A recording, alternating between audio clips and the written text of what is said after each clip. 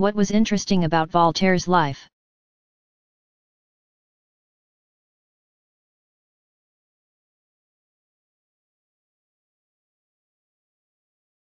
Voltaire, 1694 to 1778, led a very dramatic life. After his classical education at a Jesuit school, he chose literature over law, and his subsequent satires resulted in his banishment from Paris as well as exile to Holland. He spent almost a year imprisoned in the Bastille. All of this happened by the time he was 24. Voltaire was believed to be the best playwright in France for half a century. A disagreement with a chevalier resulted in another sojourn in the Bastille, after which he went to England and learned the language, philosophy, and politics of that country. In 1734 he had to flee Paris again, and for the next 15 years he studied physics, metaphysics, and history with the highly intelligent Marquise du Châtelet, in Lorraine. During this time he was also at court, protected by Madame de Pompadour, who was the mistress of King Louis XV. Voltaire became historiographer of France and a member of the French Academy in 1746. In 1750 he was appointed philosopher-poet to Frederick the Great of Prussia, but they had disagreements after 3 years. Voltaire then bought a chateau in Geneva, Switzerland, and then an estate in France. In France he defended Jean Calas, a Protestant who in 1762 was tortured on the rack and executed. Voltaire was by then very rich and he devoted himself to causes against the oppression of the Church. When he returned to Paris at age 83, he was highly acclaimed, but died soon afterwards. He was first buried outside Paris, but then his remains were moved to the Pantheon, only to be again disinterred during the Restoration. Voltaire's body was never completely reassembled after that.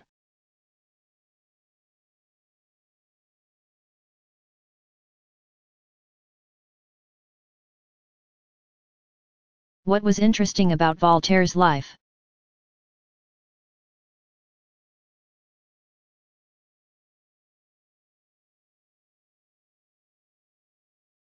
Voltaire, 1694 to 1778, led a very dramatic life. After his classical education at a Jesuit school, he chose literature over law, and his subsequent satires resulted in his banishment from Paris as well as exile to Holland. He spent almost a year imprisoned in the Bastille. All of this happened by the time he was 24. Voltaire was believed to be the best playwright in France for half a century. A disagreement with a chevalier resulted in another sojourn in the Bastille, after which he went to England and learned the language, philosophy, and politics of that country. In 1734 he had to flee Paris again, and for the next 15 years he studied physics, metaphysics, and history with the highly intelligent Marquise du Châtelet, in Lorraine. During this time he was also at court, protected by Madame de Pompadour, who was the mistress of King Louis XV. Voltaire became historiographer of France and a member of the French Academy in 1746. In 1750 he was appointed philosopher-poet to Frederick the Great of Prussia, but they had disagreements after 3 years. Voltaire then bought a chateau in Geneva, Switzerland, and then an estate in France. In France he defended Jean Calas, a Protestant who in 1762 was tortured on the rack and executed. Voltaire was by then very rich and he devoted himself to causes against the oppression of the Church. When he returned to Paris at age 83, he was highly acclaimed, but died soon afterwards. He was first buried outside Paris, but then his remains were moved to the Pantheon, only to be again disinterred during the Restoration. Voltaire's body was never completely reassembled after that.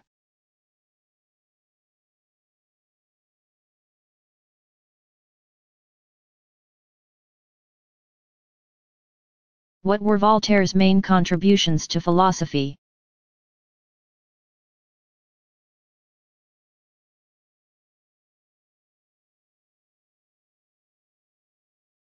In his letters concerning the English nation, 1734, published as part of his philosophical letters, Voltaire introduced a French audience to the ideas of John Locke, 1632–1704, and Isaac Newton, 1643–1727. At the same time, he offered political criticism of the ancient regime, which was to motivate the French Revolution. Against Blaise Pascal, 1623–1662, who in the previous century had counseled quietism and claimed that suffering on earth was excellent preparation for heaven. Voltaire argued for the betterment of human life in the here and now. Voltaire's letter on Mr. Locke in his Philosophical Dictionary took up a possibility raised by Locke of matter being able to think. However, later in life, he retreated to a skeptical position on such materialism after it was taken up by the philosophers in defense of atheism.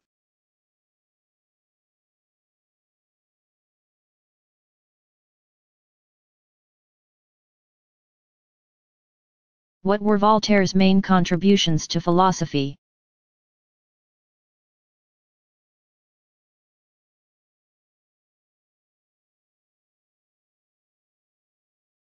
In his letters concerning the English nation, 1734, published as part of his philosophical letters, Voltaire introduced a French audience to the ideas of John Locke, 1632–1704, and Isaac Newton, 1643–1727. At the same time, he offered political criticism of the ancient regime, which was to motivate the French Revolution. Against Blaise Pascal, 1623–1662, who in the previous century had counseled quietism and claimed that suffering on earth was excellent preparation for heaven. Voltaire argued for the betterment of human life in the here and now. Voltaire's letter on Mr. Locke in his Philosophical Dictionary took up a possibility raised by Locke of matter being able to think. However, later in life, he retreated to a skeptical position on such materialism after it was taken up by the philosophers in defense of atheism.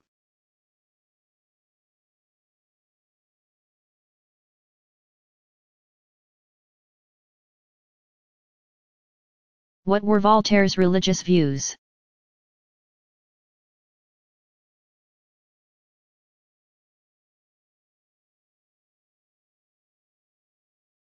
Voltaire rejected the wager of the brilliant 17th-century mathematician Blaise Pascal, 1623–1662. The following passage from Pascal's Pensées constitutes the famous wager, God is, or he is not. But to which side shall we incline? Reason can decide. Nothing here. There is an infinite chaos which separated us. A game is being played at the extremity of this infinite distance where heads or tails will turn. Up. Which will you choose then? Let us see. Since you must choose. Let us see which interests you least.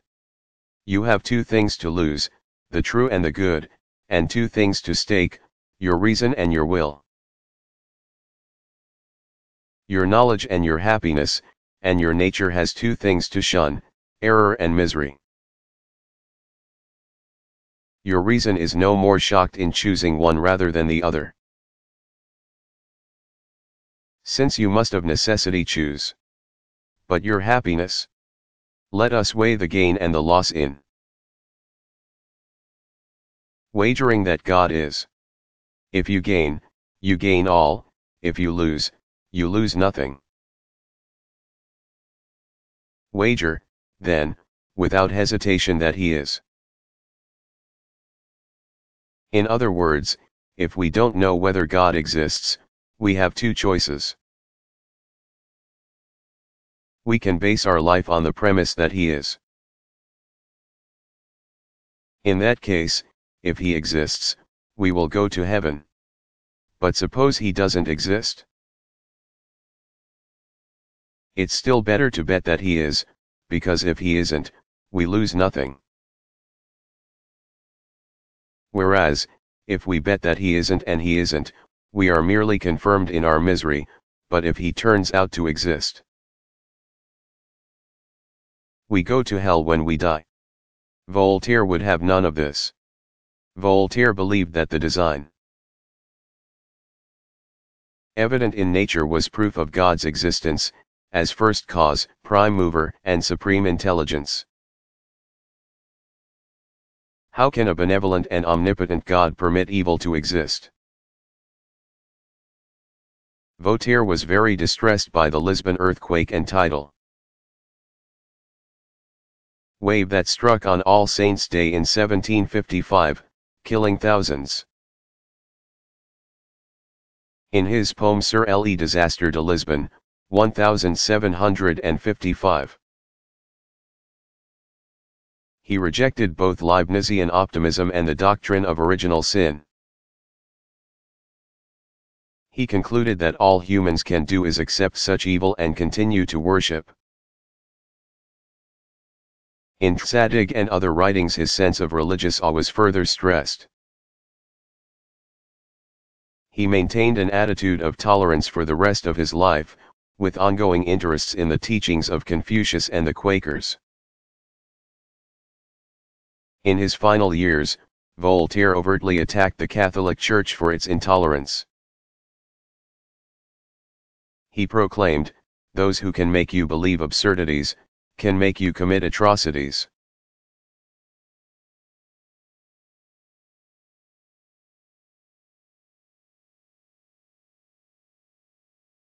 What were Voltaire's religious views?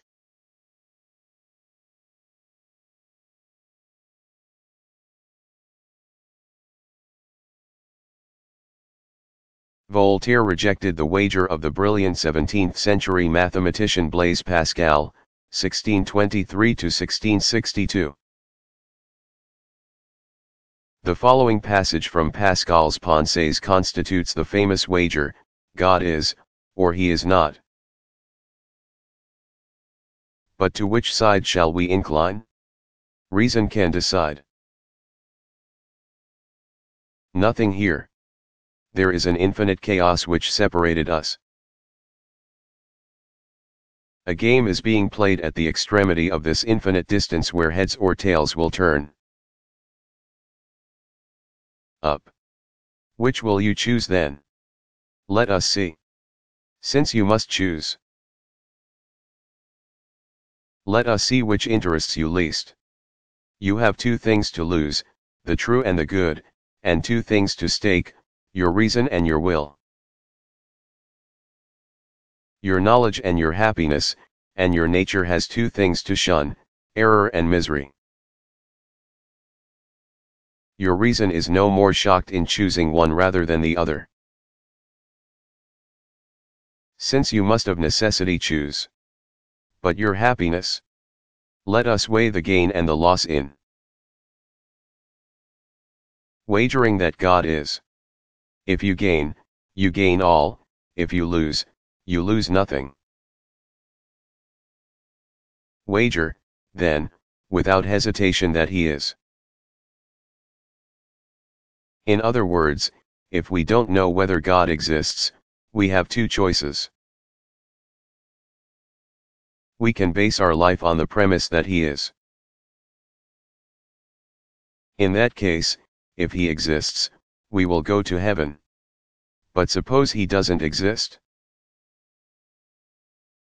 It's still better to bet that he is, because if he isn't, we lose nothing. Whereas, if we bet that he isn't and he isn't, we are merely confirmed in our misery, but if he turns out to exist, we go to hell when we die. Voltaire would have none of this. Voltaire believed that the design evident in nature was proof of God's existence, as first cause, prime mover, and supreme intelligence. How can a benevolent and omnipotent God permit evil to exist? Voltaire was very distressed by the Lisbon earthquake and tidal wave that struck on All Saints' Day in 1755, killing thousands. In his poem Sur le Désastre de Lisbonne, 1755, he rejected both Leibnizian optimism and the doctrine of original sin. He concluded that all humans can do is accept such evil and continue to worship. In Zadig and other writings his sense of religious awe was further stressed. He maintained an attitude of tolerance for the rest of his life, with ongoing interests in the teachings of Confucius and the Quakers. In his final years, Voltaire overtly attacked the Catholic Church for its intolerance. He proclaimed, "Those who can make you believe absurdities, can make you commit atrocities."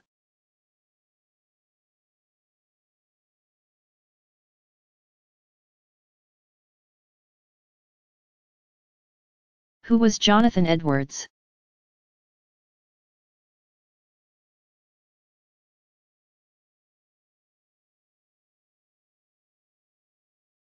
Jonathan Edwards, 1703 to 1758, was the third president of Princeton University. Although he died a year after he was elected.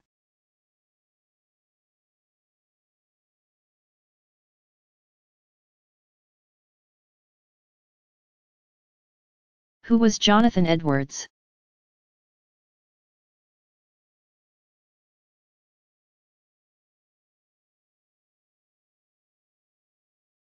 Jonathan Edwards, 1703 to 1758, was the third president of Princeton University. Although he died a year after he was elected.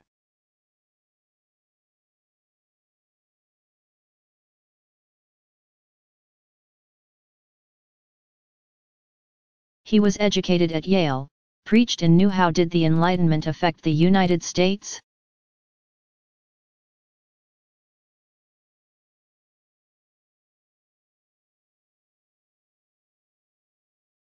America did not develop its own philosophical tradition until the late 19th and early 20th centuries. In the period before the American Revolution and the founding of the new republic, the excitement of liberty from oppressive government, the dignity of the individual, and rights to private property were all highly motivating ideas. These optimistic ideas were inspirational in the writings of Thomas Paine, Benjamin Franklin, Thomas Jefferson, and others. The American separation of church from state, as an article of individual liberty against oppressive government religion, and for free thought and speech came directly from Enlightenment ideas, as did the division of the powers of government and the distrust of government. It should be noted, however, that libertinism and outright atheism were to remain European phenomena for a very long time. Under the inspiration of Jonathan Edwards, 1703 to 1758, American Protestant religious philosophy flourished. In the late 18th century, in a New England born-again movement known as the Great Awakening, York City, and became a leader of the Great Awakening in 1729 in Massachusetts. His theology was a Puritan form of Calvinism. Edwards' interest in philosophy included Nicholas Malebranche, 1638 to 1715, the Cambridge Platonists, and John Locke, 1632 to 1704. He was himself an idealist, similar to George Berkeley, 1685 to 1783, who held that human minds are made up of thoughts and sensations, God being the only true substance.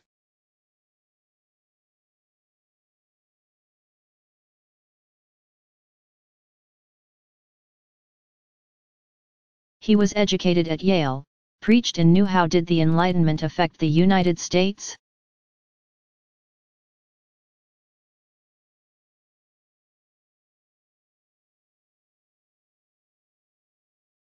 America did not develop its own philosophical tradition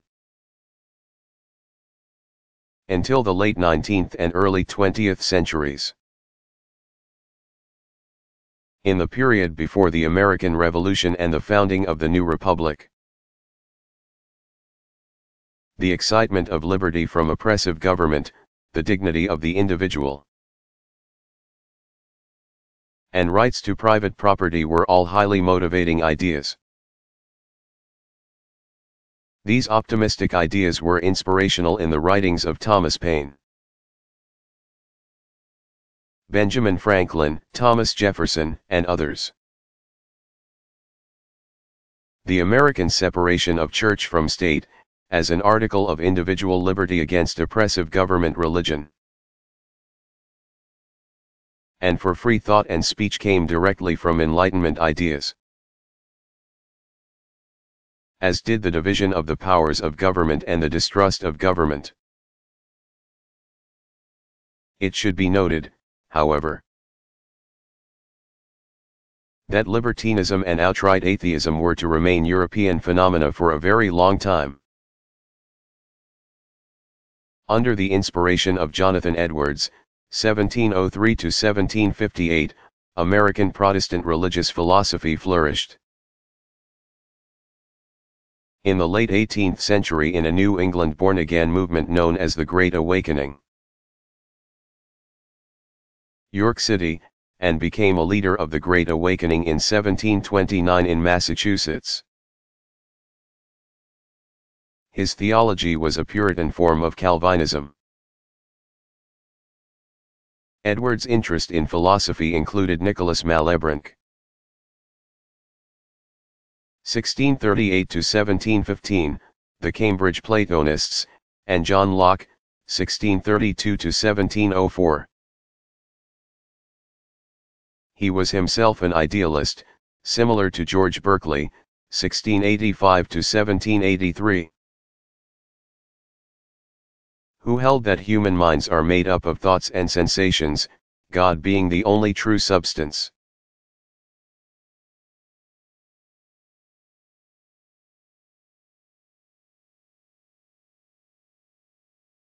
What was original in Jonathan Edwards' view of God?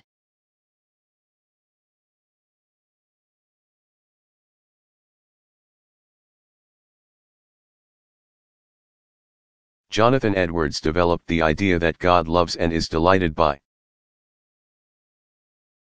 himself and creates us and other creatures as part of this joy in himself. Edwards taught that God's love is disinterested and that he is supremely beautiful. Infusing the entire world with his loveliness. By comparison, the beauty seen by mortals is secondary, an imperfect copy of what God sees.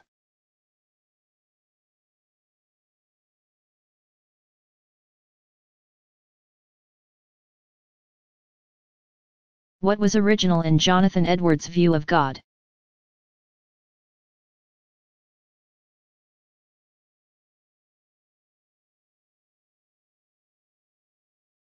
Jonathan Edwards developed the idea that God loves and is delighted by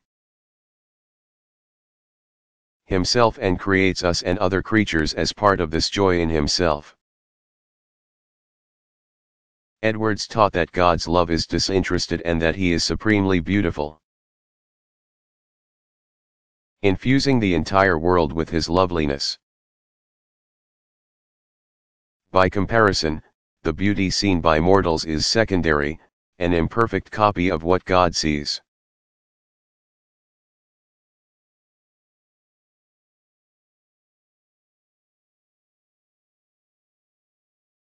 Was Jonathan Edwards merciful toward sinners?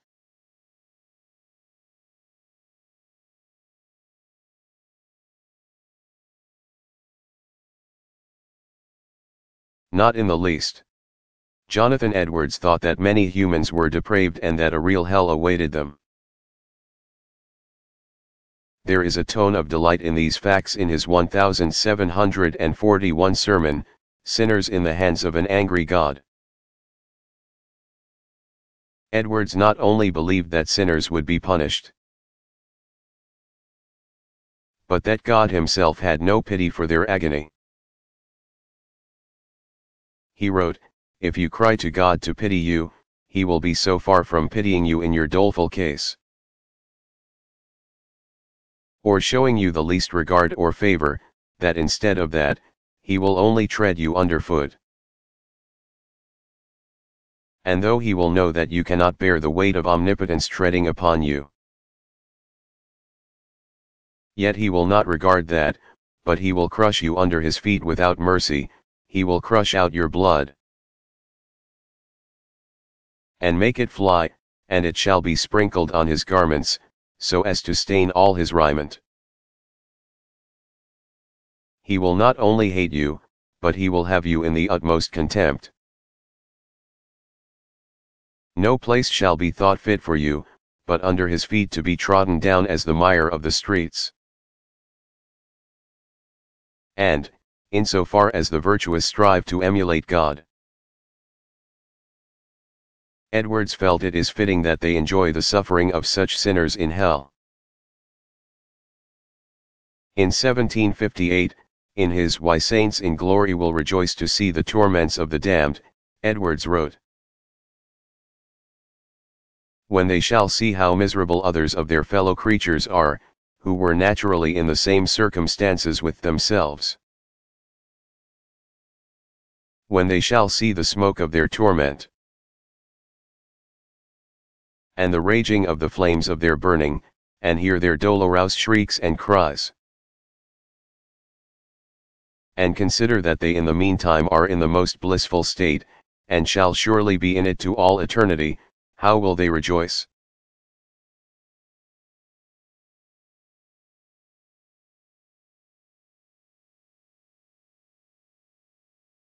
Was Jonathan Edwards merciful toward sinners?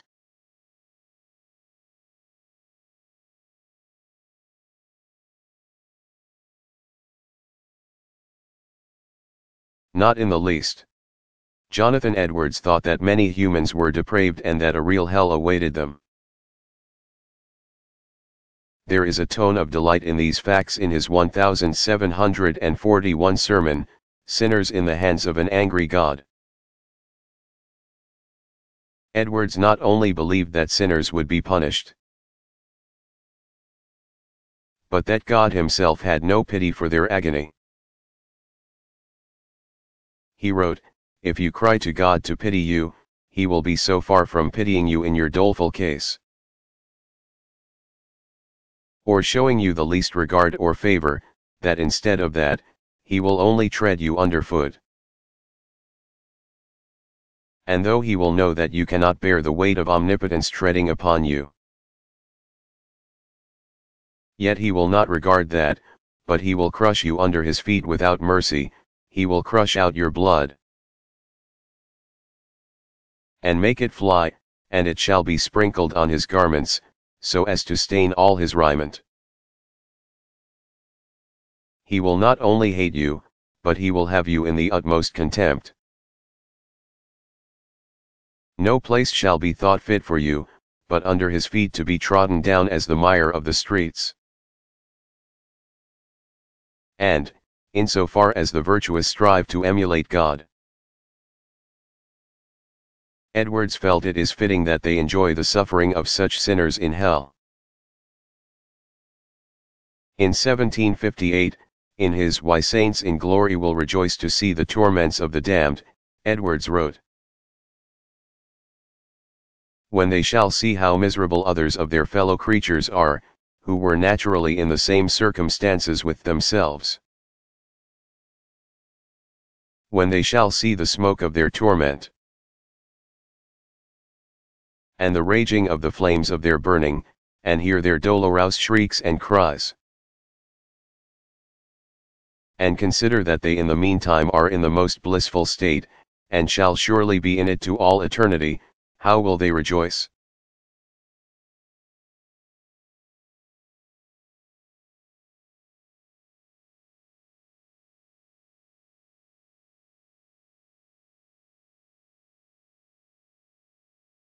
Which counter-enlightenment figures had lasting effects on philosophy?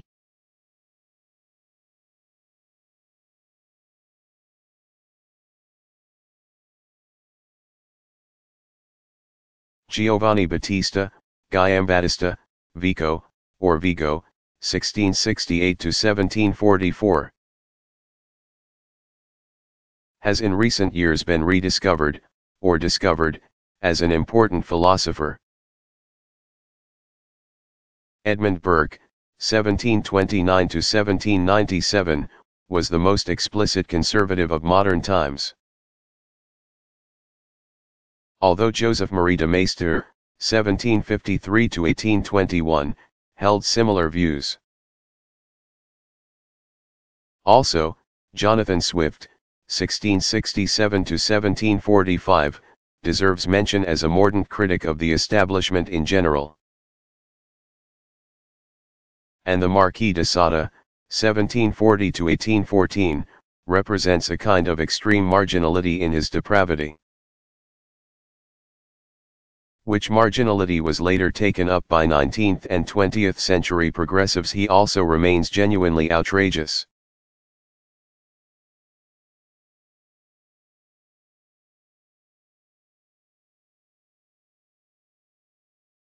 Which counter-enlightenment figures had lasting effects on philosophy?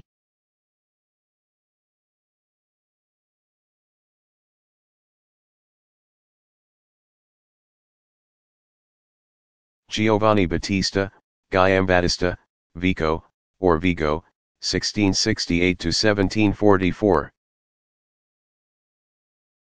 Has in recent years been rediscovered, or discovered, as an important philosopher. Edmund Burke, 1729–1797, was the most explicit conservative of modern times.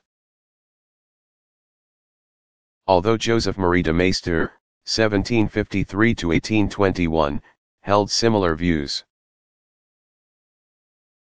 Also, Jonathan Swift, 1667–1745, deserves mention as a mordant critic of the establishment in general.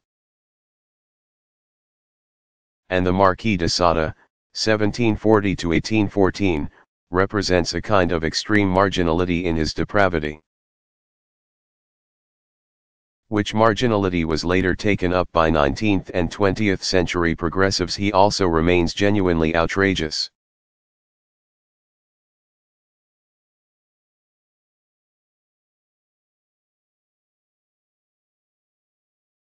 What is occasionalism?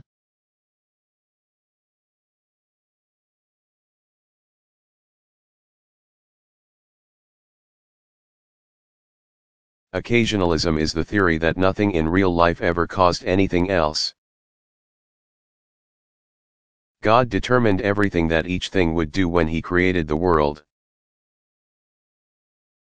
So, when one pool ball hits another and the second moves, the first pool ball does not cause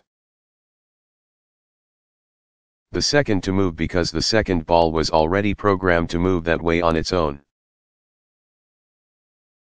Occasionalism holds that everything that seems to interact is like two clocks side by side with one a fraction of a second set ahead of the other.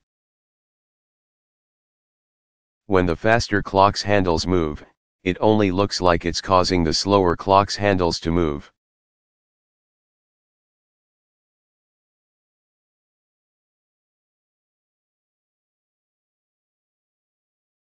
Were all 18th century thinkers in agreement with Enlightenment themes?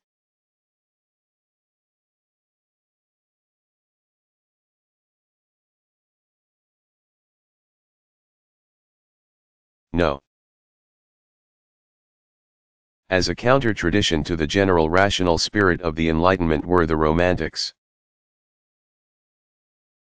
such as the writers Samuel Taylor Coleridge, Johann Wolfgang von Goethe,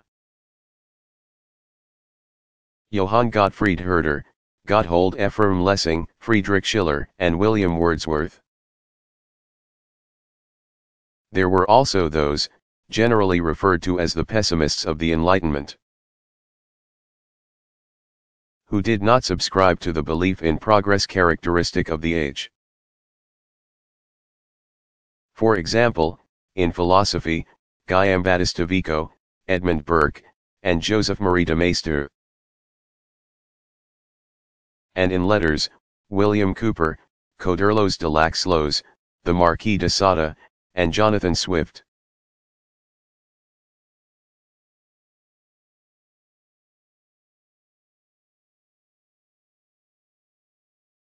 What was interesting about Voltaire's life?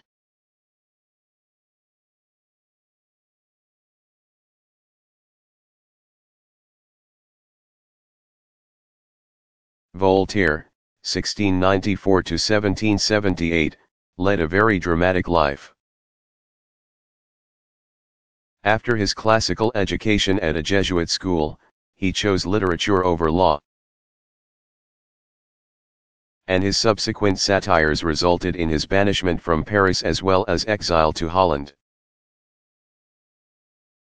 He spent almost a year imprisoned in the Bastille. All of this happened by the time he was 24. Voltaire was believed to be the best playwright in France for half a century. A disagreement with the Chevalier resulted in another sojourn in the Bastille, after which he went to England and learned the language, philosophy, and politics of that country. In 1734 he had to flee Paris again, and for the next 15 years he studied physics, metaphysics, and history with the highly intelligent Marquise du Châtelet, in Lorraine. During this time he was also at court,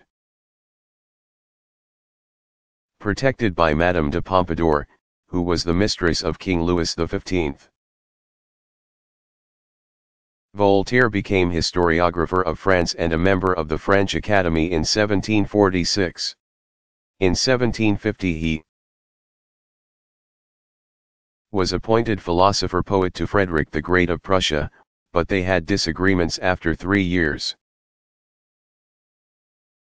Voltaire then bought a chateau in Geneva, Switzerland, and then an estate in France. In France he defended Jean Calas, a Protestant who in 1762 was tortured on the rack and executed. Voltaire was by then very rich and he devoted himself to causes against the oppression of the Church. When he returned to Paris at age 83, he was highly acclaimed, but died soon afterwards. He was first buried outside Paris, but then his remains were moved to the Pantheon, only to be again disinterred during the Restoration. Voltaire's body was never completely reassembled after that.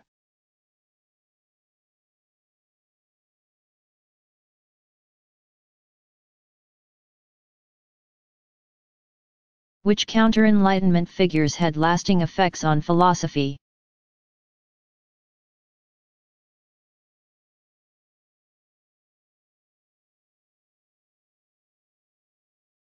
Giovanni Battista, Giambattista, Vico, or Vigo, 1668 to 1744.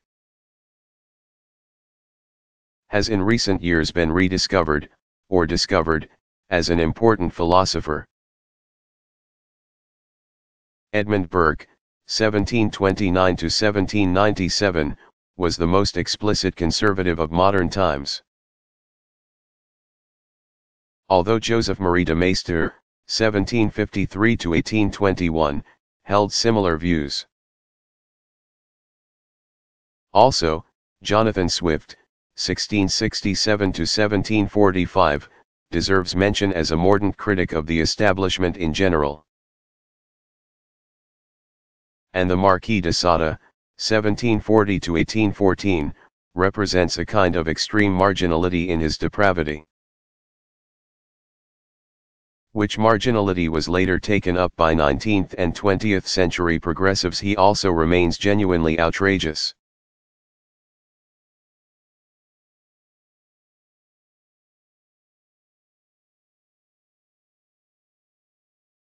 What is known about Immanuel Kant's life?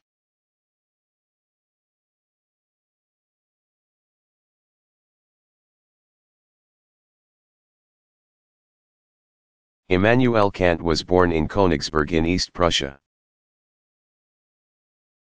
His father was a saddler, and his grandfather was a Scottish immigrant.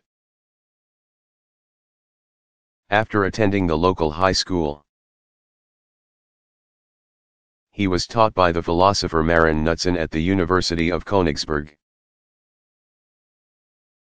He worked as a tutor and returned to take a master's degree, after which he was employed as a Privatdozent, private docent, or PD, to teach physics, mathematics, anthropology, geography, and some philosophy. In his courses on anthropology and geology, he taught the prevailing view of European racial supremacy over Asians and Africans. He was poor until 1770, when he secured the position of Chair of Logic and Metaphysics at Königsberg. Other European intellectuals, such as Jean-Jacques Rousseau, 1712 to 1778, whom Kant greatly admired, constantly moved and traveled to secure their fame and livings, with amorous and political adventure, as a kind of byproduct of their intellectual careers. But that was not for Kant. He never left the area of East Prussia, and remained a bachelor in Königsberg, now Kaliningrad, all his life.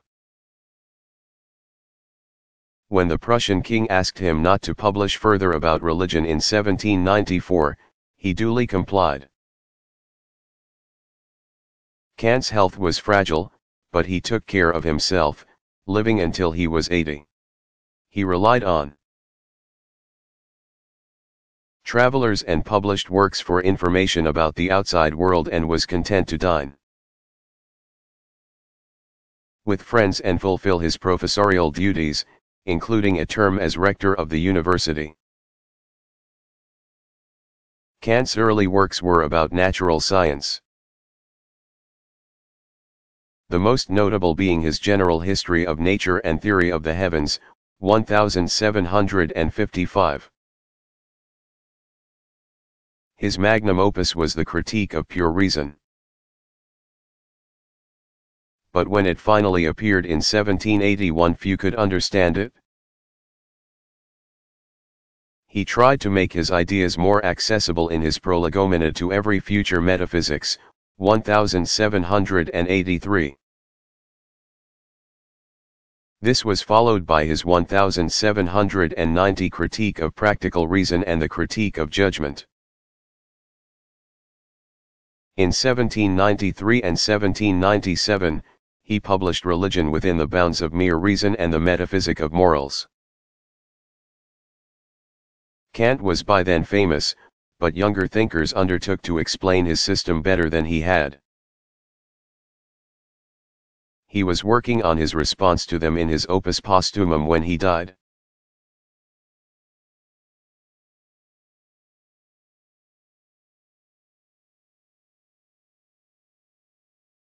Who was Gotthold Lessing?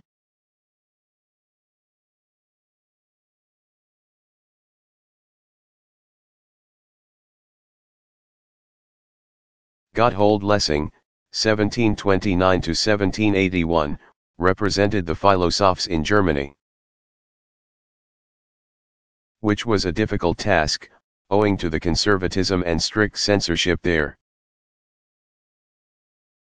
In Nathan the Wise, 1779, he argued for the toleration of Jews and for human equality across religions.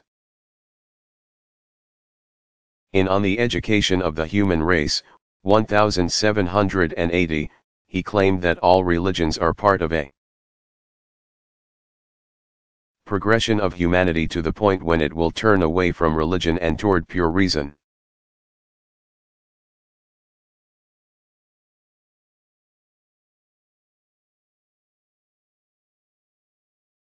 What was Immanuel Kant's theory of the self?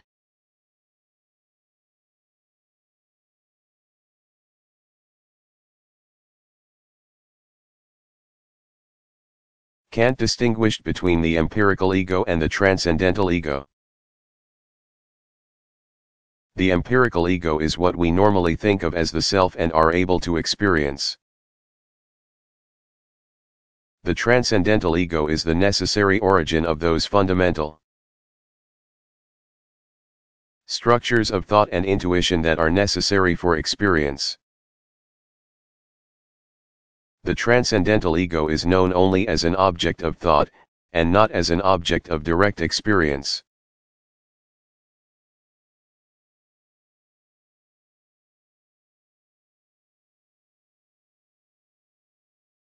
Kant's motivating metaphysical question was: how is it possible to know certain principles about the world, without prior experience?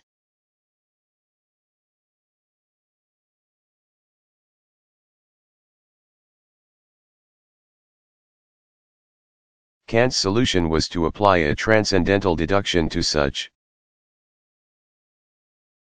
principles and show that without them experience would not be possible.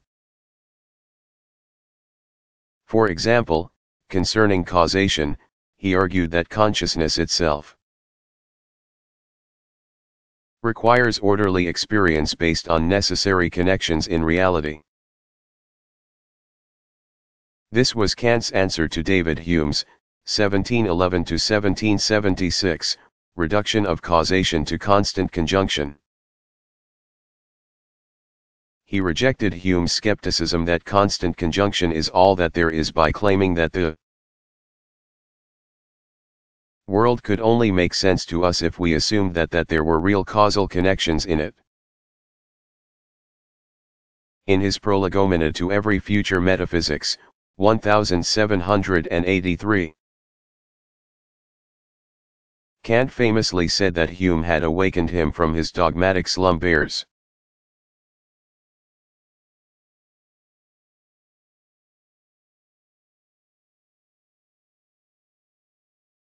Is Immanuel Kant's categorical imperative different from the Golden Rule?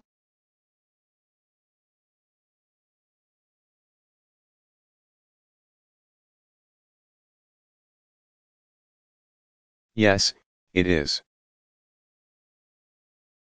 According to the Golden Rule, we should act as we would have others act toward us. If our tastes are perverted or we do not care for our own welfare,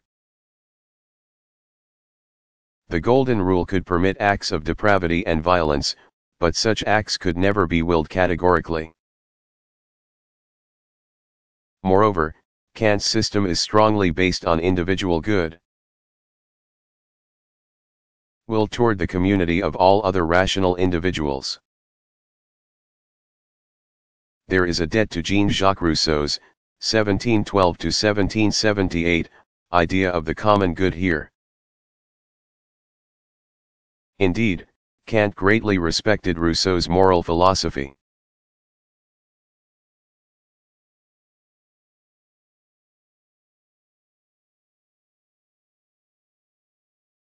What was George Berkeley's new theory of vision?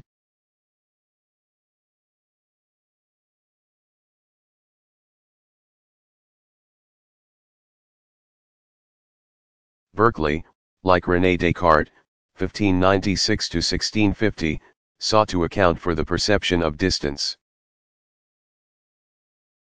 Descartes had claimed in his Dioptrics, 1647, that an innate knowledge of geometry enables even those who have never studied geometry to calculate distance by figuring out the height of a triangle formed by light rays from the visible object to each eye. Berkeley built on Irish natural philosopher William Molyneux's, 1656–1698, claim that distance, as a length from the object to the eye, cannot itself be seen. Berkeley reasoned that since what is seen is a two-dimensional object, its relation to distance is contingent, dependent on sensations in the eyes, and associations in the mind between what has been touched and what is seen.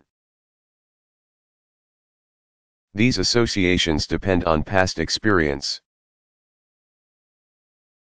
The overall result of Berkeley's reasoning about how vision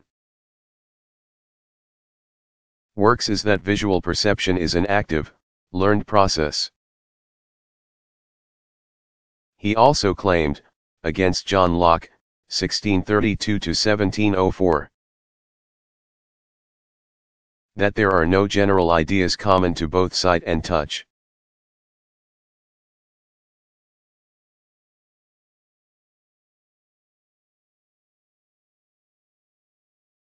What was Immanuel Kant's Copernican revolution?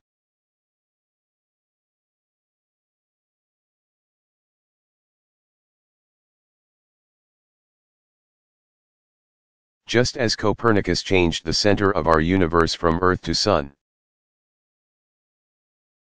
Kant relocated the basic principles and categories of reality, as studied by science, from the external world to the mind. Like John Locke, 1632–1704, he began with an examination of the powers of the mind, and an aim to reject metaphysical claims that could not be rationally justified. He posited a human rational necessity to understand real experience in space and time and a practical need to live with other rational beings, seeking the principles that could fulfill those requirements. In 1770 Kant argued in On the Form and Principles of the Sensible and Intelligible World that our knowledge of space and time is only about appearances, but that we are still justified in making limited claims about what lies behind those appearances. This was the foundation for what became known as critical philosophy. Kant's revolutionary claim was that we have a priori knowledge of both space and time, because they are the forms of our perception. Space is the organization of experience in the outer world, while time is the organization of experience in the inner world. This was followed by the two editions of his Critique of Pure Reason, with his prolegomena to any future metaphysics published in between to respond to criticism.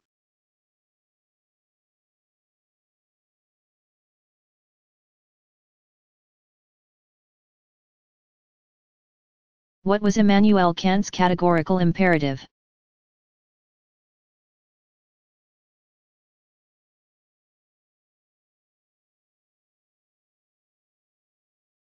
Kant is usually interpreted to have two formulations. First, act so that the maxim of your action, or the generalization describing it, can be willed by you to be a general rule, to be followed by all rational agents. In other words, only do those things that you as a benevolent, rational being can will that everyone do. The test of a categorical imperative is what happens if everyone follows it. Something that has good consequences in a particular case might not have good consequences in all cases. For example, if the maxim is obey traffic rules, and you come to a red light with no other cars in attendance, you may not drive through it, even though the consequences in this particular case would be benign. Or, to use an example of Kant's, if the maxim is not to lie, and a madman is looking for a friend of yours whose whereabouts you know, you may not lie in this case. Because overall you can't benevolently will that everyone be permitted to lie whenever the consequences are good for them. To take another example of Kant's, you may not take your own life. No matter how miserable you are, because you categorically can't will suicide as a good action.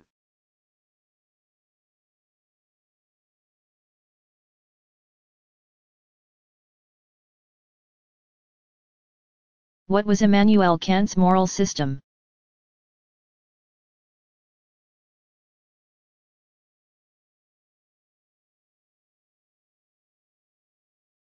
Kant's moral starting point is the distinction between things that are instrumentally or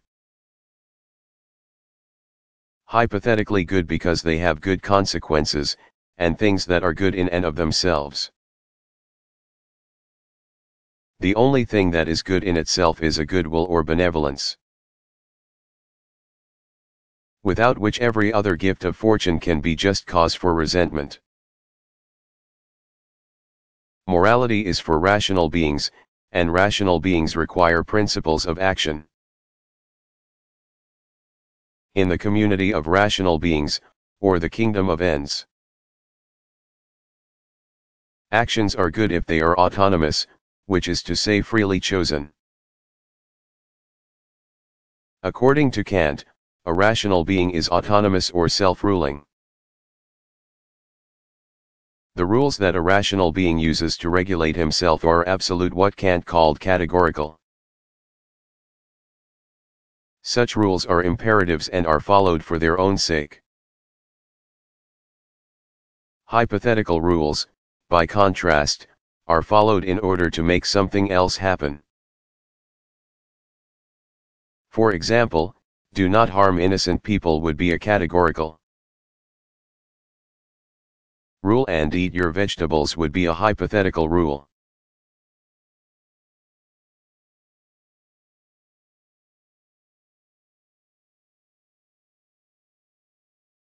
Was Immanuel Kant a recluse?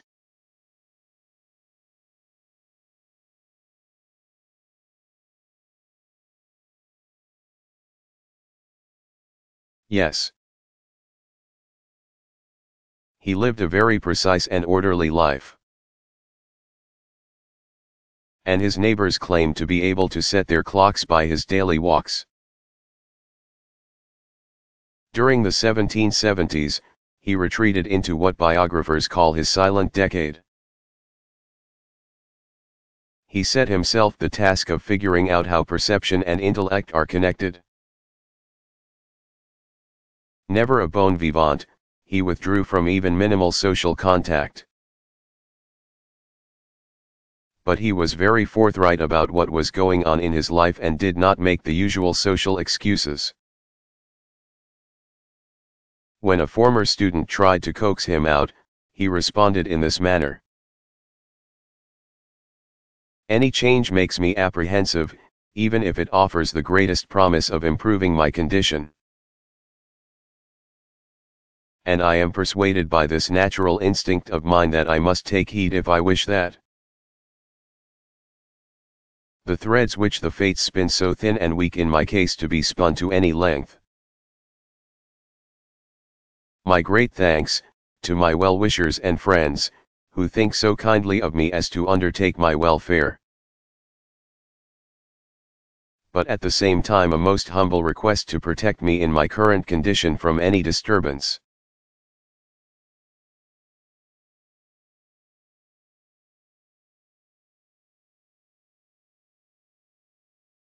What were Voltaire's main contributions to philosophy?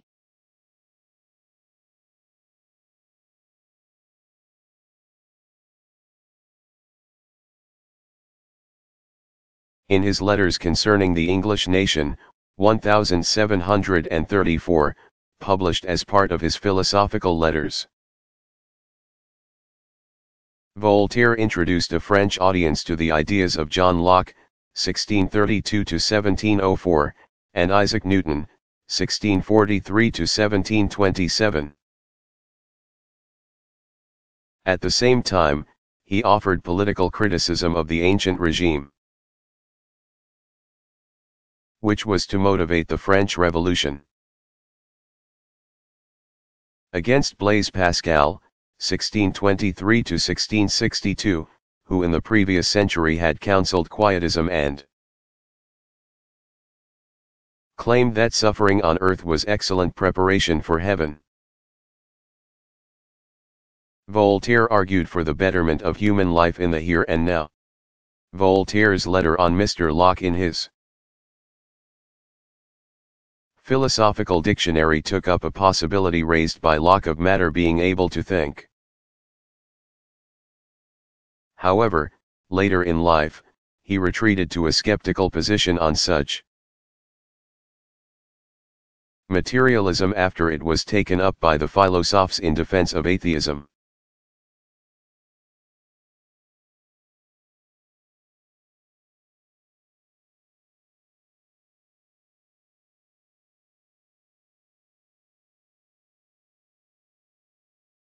What was Immanuel Kant's second formulation of the categorical imperative?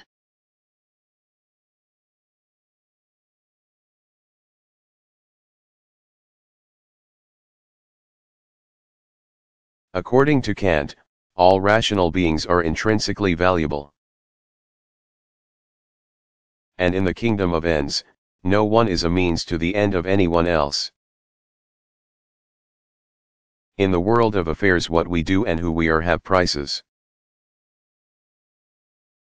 But in the kingdom of ends there are no prices, only dignities.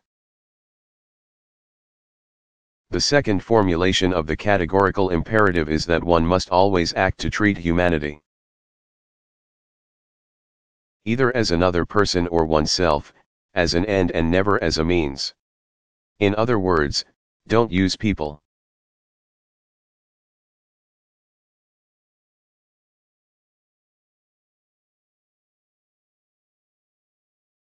What did George Berkeley mean when he said, "To be is to be perceived"?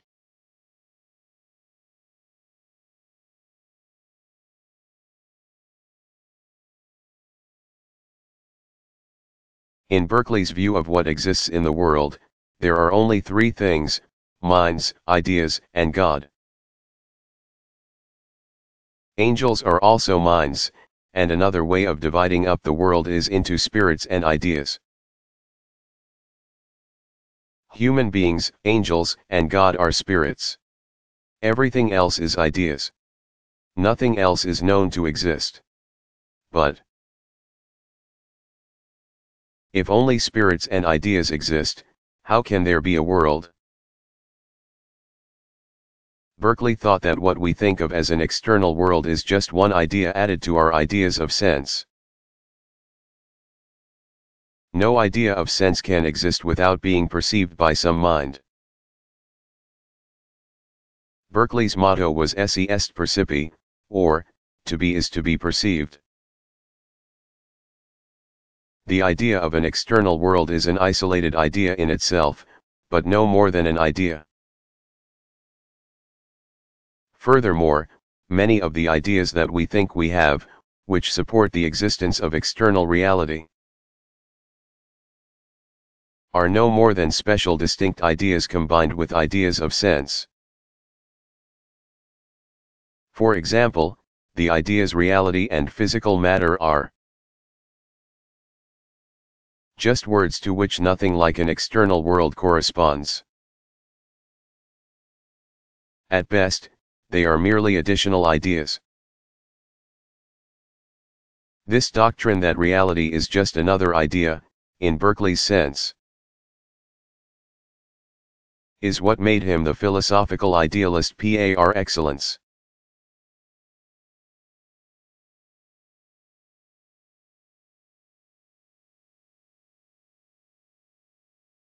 Who was Voltaire?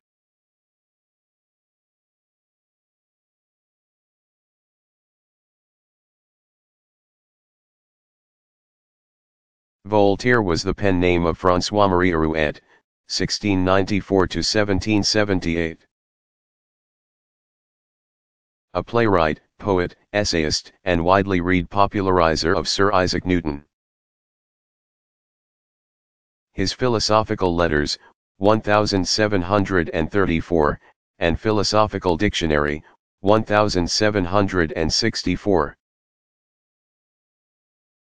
Both express his brilliant wit and underlying sense of social justice. He made great fun of Gottfried Leibniz, 1646–1716, as Dr. Pangloss in the satire Candide, but although he thought that this was not the best of all possible worlds, as Pangloss did, he believed improvement was possible on specific issues. Voltaire's empiricism was similar to that of John Locke, 1632–1704. In that he was a moderate skeptic who also thought that human knowledge is generally adequate for the lives most people lead. In other words, we know what we need to know. He argued for toleration and objected to the narrowness of church Christianity. By the same token, he did not go as far as Jean-Jacques Rousseau, 1712–1778, in extolling simplicity over civilization. He replied to Rousseau after he gave him a copy of the Social Contract: "I have received your new book against the human race, and thank you for it. Never was such a cleverness used in the design of making us all stupid. One longs, in reading your book, to walk on all fours. But as I have lost that habit for more than 60 years, I feel unhappily the impossibility of resuming it."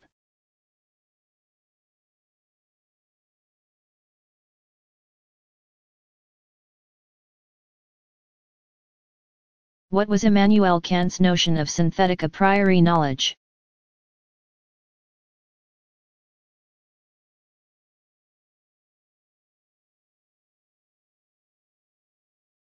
Knowledge is synthetic or ampliative, according to Kant, if it is about objects that can be experienced in the world. It is a priori if it can be known without experience.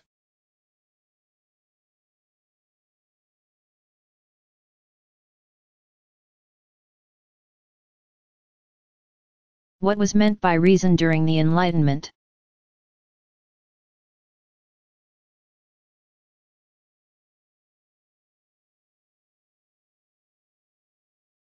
Reason was considered a universal capacity of all people that was brought to fruition by logic and the knowledge of science. It required people to abandon superstition and oppressive institutions, such as absolute monarchy and doctrinaire religion.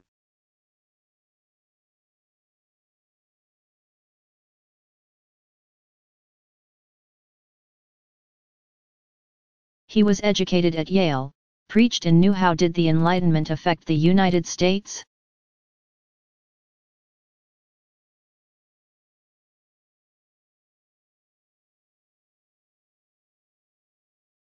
America did not develop its own philosophical tradition until the late 19th and early 20th centuries. In the period before the American Revolution and the founding of the new republic, the excitement of liberty from oppressive government, the dignity of the individual, and rights to private property were all highly motivating ideas. These optimistic ideas were inspirational in the writings of Thomas Paine, Benjamin Franklin, Thomas Jefferson, and others. The American separation of church from state, as an article of individual liberty against oppressive government religion, and for free thought and speech came directly from Enlightenment ideas, as did the division of the powers of government and the distrust of government. It should be noted, however, that libertinism and outright atheism were to remain European phenomena for a very long time. Under the inspiration of Jonathan Edwards, 1703 to 1758, American Protestant religious philosophy flourished. In the late 18th century, in a New England born-again movement known as the Great Awakening, York City, and became a leader of the Great Awakening in 1729 in Massachusetts. His theology was a Puritan form of Calvinism. Edwards' interest in philosophy included Nicholas Malebranche,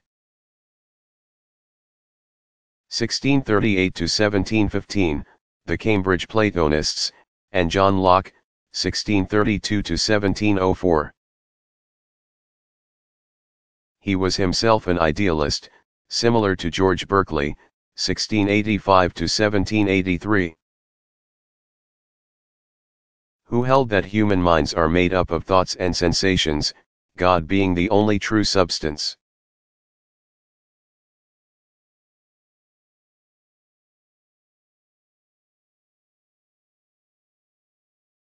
Why is George Berkeley considered either an aberration or an obstacle?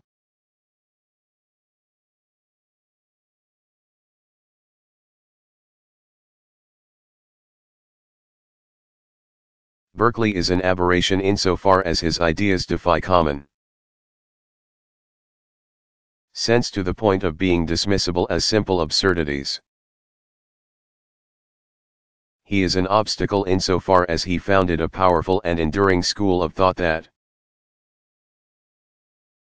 dominated some areas of philosophy in the 19th century and evolved into very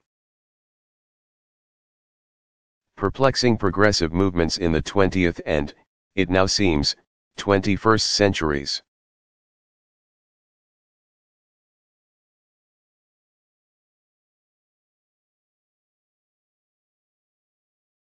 Why were ideas important to Berkeley?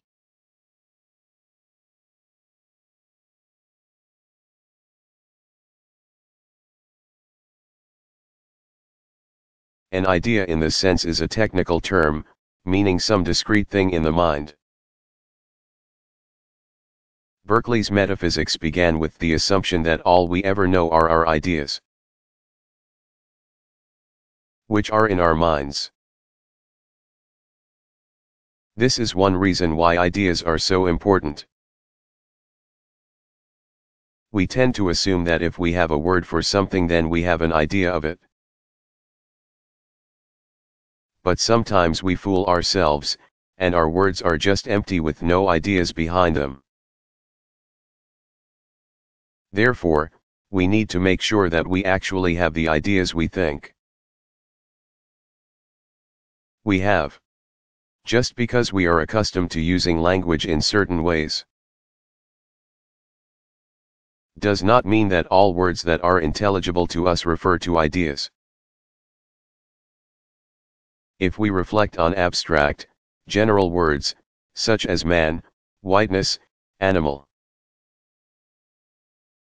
or matter, it becomes evident that there is nothing in the mind to which these words refer.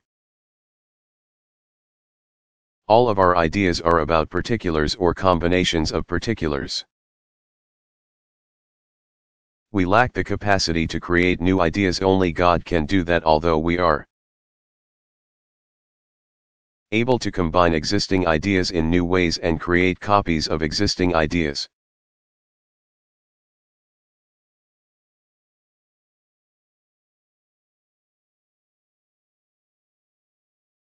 Was Immanuel Kant only interested in the foundations for knowledge of the physical world?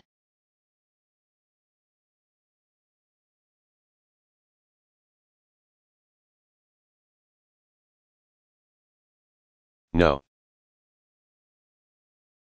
In addition to what Kant held to be man's universal awe for the starry heavens above, he addressed the moral law within as a subject of practical reason. He also had lasting things to say about the self and belief in God.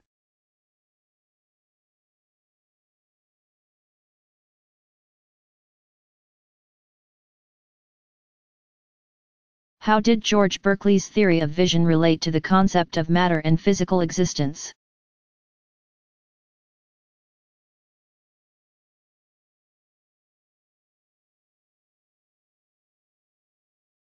Berkeley is well known for his theory of vision that contributed so much to modern psychology of perception. However, in that theory he completely repudiated the primary bastion of empiricism, namely, matter. Berkeley departed from both common sense and science in elaborately insisting that matter, the entire physical world based on our best evidence, simply did not exist in the way that the other empiricists Hobbes, Locke and Hume, and later on, John Stuart Mill and Bertrand Russell assumed that it did. For any serious student of the history of philosophy, Berkeley is either a delightful aberration or an intractable obstacle because of this position.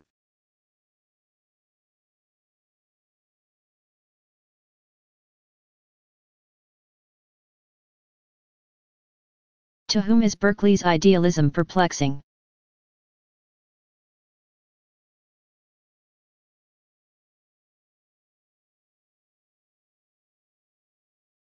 To those who continue to cleave to the reality of the perceived existence of an external world, Berkeley's idealism can be perplexing. It is also a problematic position for many scientists, who must believe in an objective reality in order for their work concerning objective facts to make sense.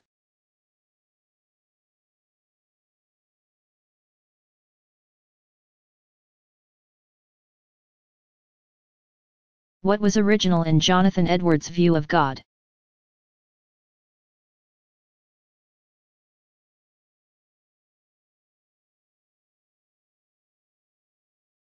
Jonathan Edwards developed the idea that God loves and is delighted by himself and creates us and other creatures as part of this joy in himself. Edwards taught that God's love is disinterested and that he is supremely beautiful, infusing the entire world with his loveliness. By comparison, the beauty seen by mortals is secondary, an imperfect copy of what God sees.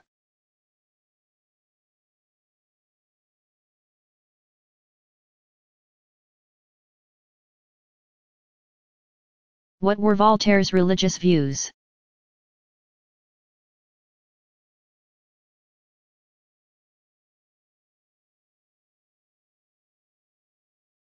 Voltaire rejected the wager of the brilliant 17th-century mathematician Blaise Pascal, 1623–1662.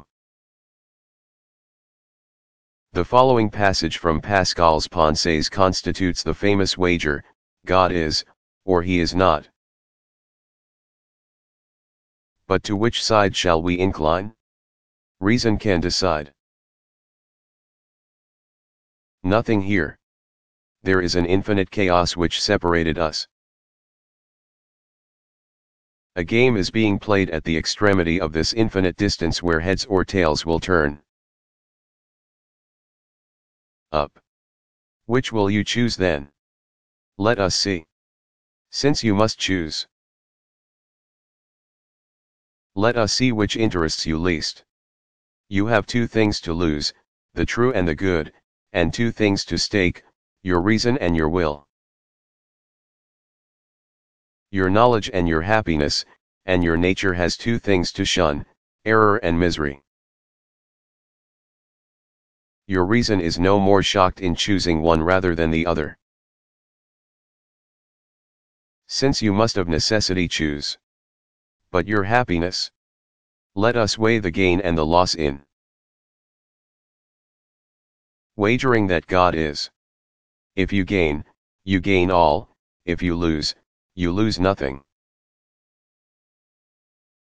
Wager, then, without hesitation that he is.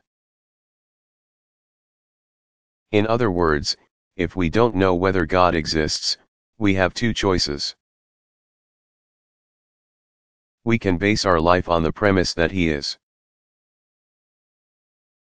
In that case, if he exists, we will go to heaven. But suppose he doesn't exist?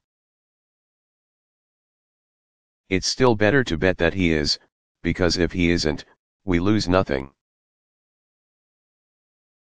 Whereas, if we bet that he isn't and he isn't, we are merely confirmed in our misery, but if he turns out to exist, we go to hell when we die. Voltaire would have none of this. Voltaire believed that the design evident in nature was proof of God's existence, as first cause, prime mover, and supreme intelligence.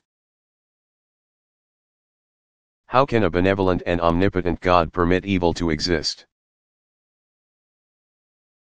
Voltaire was very distressed by the Lisbon earthquake and tidal wave that struck on All Saints' Day in 1755, killing thousands. In his poem Sur le Désastre de Lisbonne, 1755, he rejected both Leibnizian optimism and the doctrine of original sin. He concluded that all humans can do is accept such evil and continue to worship. In Zadig and other writings his sense of religious awe was further stressed. He maintained an attitude of tolerance for the rest of his life, with ongoing interests in the teachings of Confucius and the Quakers. In his final years, Voltaire overtly attacked the Catholic Church for its intolerance. He proclaimed, "Those who can make you believe absurdities, can make you commit atrocities."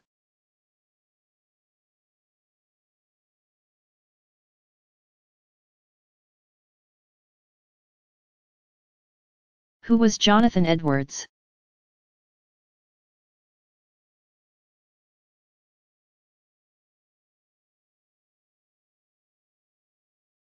Jonathan Edwards, 1703 to 1758, was the third president of Princeton University. Although he died a year after he was elected.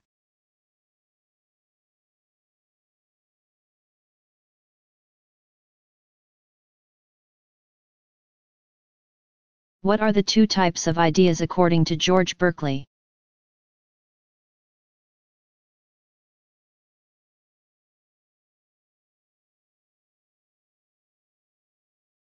Ideas, according to Berkeley, can only exist in one or another mind that is capable of perceiving them. The two types of ideas known to human beings are ideas of sense, which come into the mind from somewhere outside it, and ideas of the imagination. God, however, who creates all ideas out of nothing, does not have ideas of sense because nothing can affect him. God has only ideas of imagination. No idea is capable of doing anything on its own. Every idea is passive. Only minds can act or do anything. All ideas must exist in minds. Without minds, there are no ideas.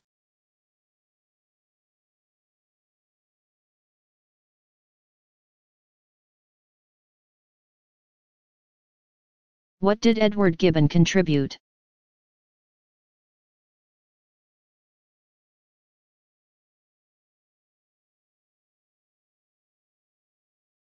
Edward Gibbon, 1737 to 1794, wrote The Decline and Fall of the Roman Empire,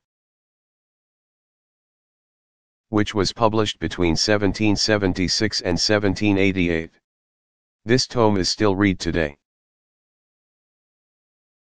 Gibbon argued that Rome fell because of invasions by barbarians and the corruption of Christianity that rendered the citizens of Rome servile and pusillanimous.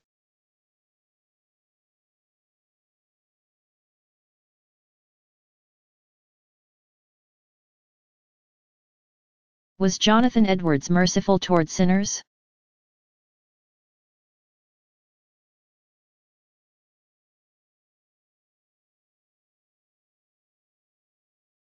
Not in the least. Jonathan Edwards thought that many humans were depraved and that a real hell awaited them.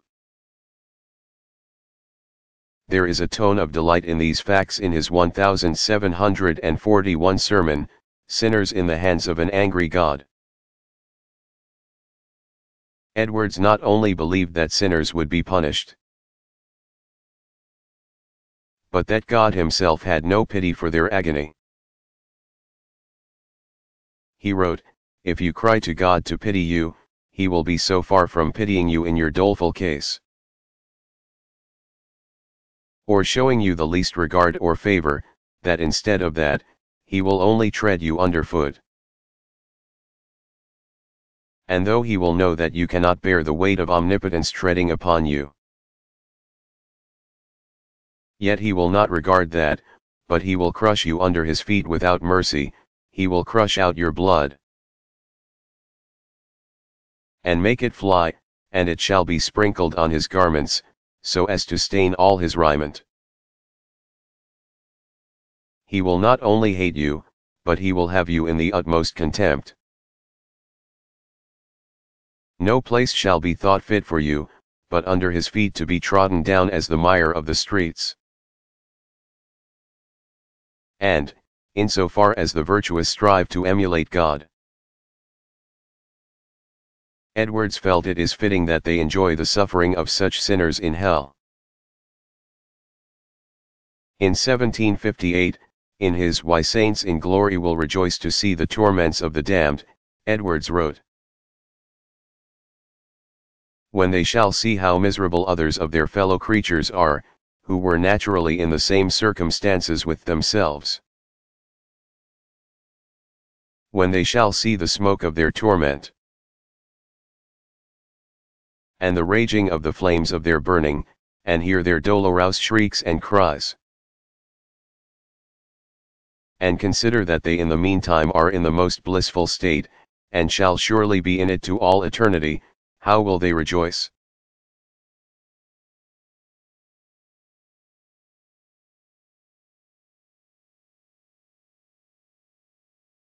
What reforms did Cesare Beccaria advocate?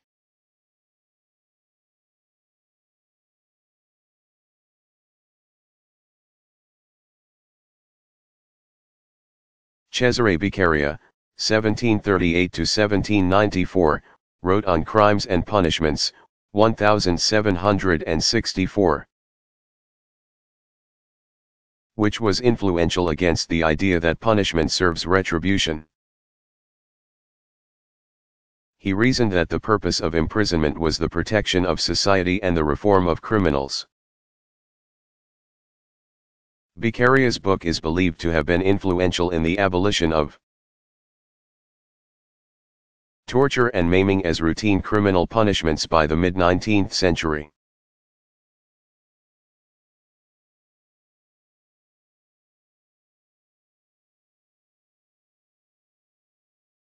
Is there a sharp distinction between Enlightenment philosophers and other intellectuals?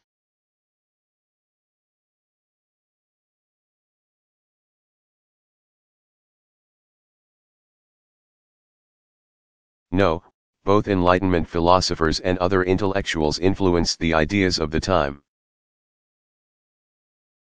Among philosophers, those who have endured historically as part of the present philosophical canon are limited to George Berkeley, David Hume, Thomas Reid, Jeremy Bentham, Jean-Jacques Rousseau, Immanuel Kant, and Guillaume Battista Vico. John Locke is also strongly associated with the Enlightenment. Although he dates back to the 17th century. However, during their times, brilliant thought in other fields by writers and personalities such as Ethan Allen, Marquis de Condorcet, Denis Diderot, Jonathan Edwards, Benjamin Franklin, Baron de Holbach, Thomas Jefferson, Joseph Marie de Maistre, Charles Baron du Montesquieu, Thomas Paine, Joseph Priestley, Adam Smith, Mary Wollstonecraft, William Godwin, and Voltaire, François-Marie Arouet, were part of the intellectual climate for philosophers, as well.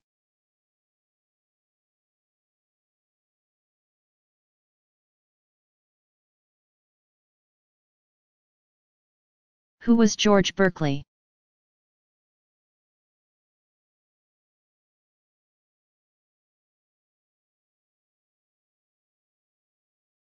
George Berkeley, 1685 to 1753, was the founder of modern idealism.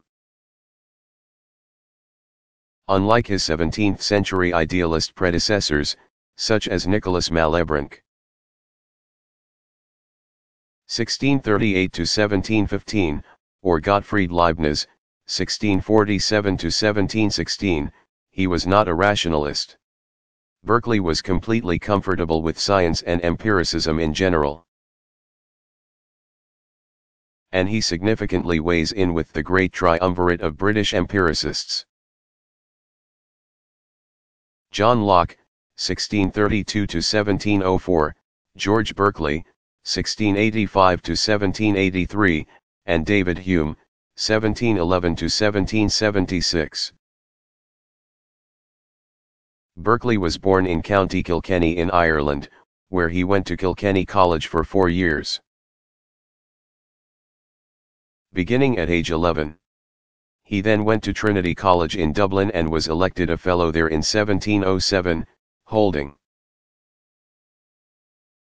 the position until 1724. His first book, An Essay Towards a New Theory of Vision, was published in 1709, followed by the treatise concerning the principles of human knowledge in 1710. In 1713, he moved to London and published 3 dialogues between Hylas and Philonas, the first of his works to be well received. He was presented to Queen Anne by the renowned essayist and satirist Jonathan Swift. 1667 to 1745, and became friends with the literary elite of that time. In 1713, Berkeley traveled to Sicily as chaplain to the ambassador. His next position was as a tutor to St. George Ashe, the Bishop of Derry, which involved further travel in Europe. He then wrote De Motu, on motion, in 1721, as well as an essay towards preventing the ruin of Great Britain, in which he argued that a recent financial crisis, the South Sea Island bubble, which was a stock market crash that resulted from over-speculation, was the result of a decline in religion and morals. In 1723 he received a windfall inheritance from Esther van Humrai. an Irish woman of Dutch descent who was a longtime correspondent and lover of Jonathan Swift, who called her Vanessa in his poetry. Berkeley claimed that she was a perfect stranger. In 1724 Berkeley was appointed Dean of Derry, which provided him financial security.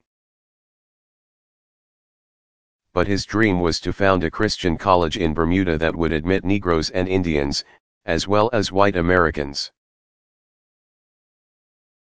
He raised money for the project, but not enough for it to become a reality. The British Parliament awarded him £20,000, but that money never came through. Berkeley married in 1728 and he and his wife, Anne, went to Rhode Island to set up farms to grow food for the prospective college. They remained there for 3 years, and then returned to live in London.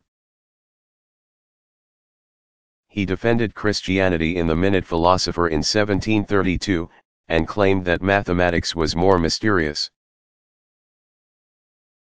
than religion in the Analyst in 1734. That same year, he became Bishop of Cloyne, which led him to move back to Ireland, where he remained until he died in 1753, while visiting his son at Oxford University.